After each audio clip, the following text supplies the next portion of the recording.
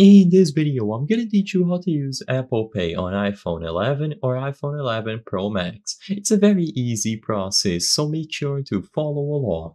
In this video, I'm gonna teach you how to set up Apple Pay and use it alongside your Apple Wallet. So first, to use Apple Pay, the prerequisite is that you need to have a payment card attributed to your wallet. So open the wallet application, which should be a default app on your iPhone, and then once you open the wallet, tap on the plus sign at the top right corner of the screen. This will bring up plenty of options that you can add to your Apple Wallet, including stuff such as loyalty cards, transit cards, and primarily a credit or debit card. For this video, I'm going to be focusing on the options to add credit or debit cards, but you can explore the other functionalities on your own time.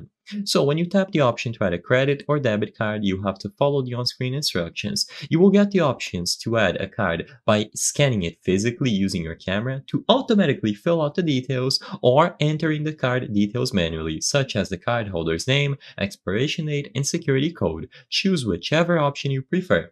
Once you proceed and you verify this card by one of the means available in there, it is going to be added into your Apple Wallet. Now, to actually make a payment, you either have to proceed to checkout and choose Apple Pay as the primary payment method, or you will be able to make contactless in-store payments.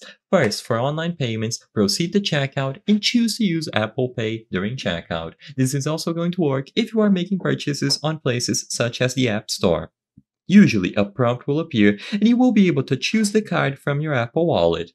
Now, when you choose the card as the payment method, you can proceed and authenticate this purchase by Face ID or any other means available on your device. So once you verify this purchase, you choose the specific card that you want to use to issue this payment, it is going to go through and it is going to be confirmed.